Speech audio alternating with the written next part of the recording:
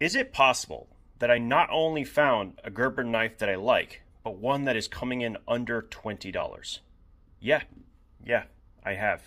Let me tell you about it. I'm going to make this review very short because a lot of reviewers have already covered the Zilch. I personally have never had my hands on it.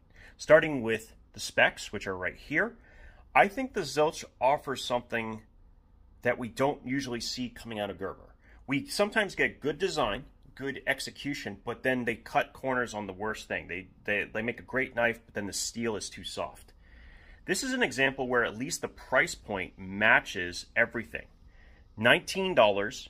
You have an injection molded handle with an integrated backspacer, which is really kind of a clever design. Okay, you have an actual decent clip.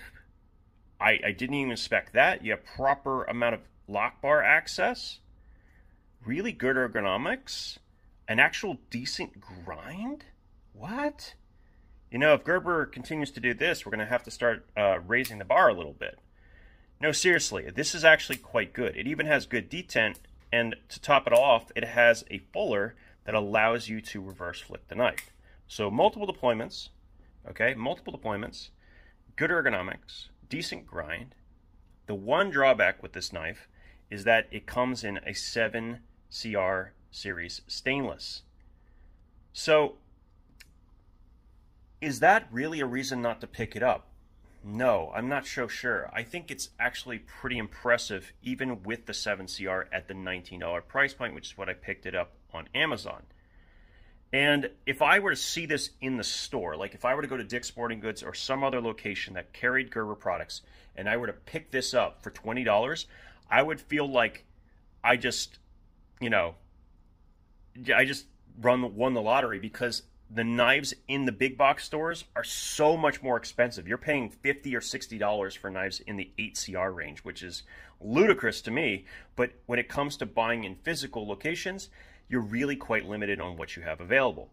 So it's a decent offering at $19, even if you're comparing it to things online. But in physical stores, this is insanely good. So I don't really think I need to cover much more about this knife. Gideon's Tactical did a great job actually testing this thing out. I highly recommend going and check out his video. And by the way, if you want the stats, we're just going to put them right here to kind of close things off. I don't know what to say.